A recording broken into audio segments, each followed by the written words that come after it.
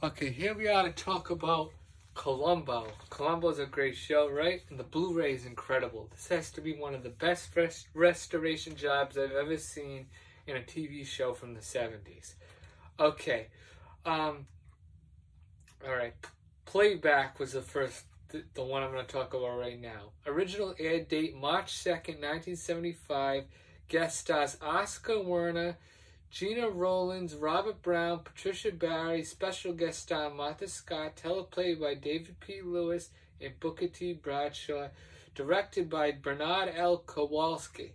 After getting fired by his mother-in-law, an electronics magnate decides to kill her rather than file for unemployment, which was kind of stupid, but whatever, he didn't want to lose his job. In Columbo, this was a little far-fetched. Somehow, Columbo really isn't that intelligent. Like, the clues just, come to him.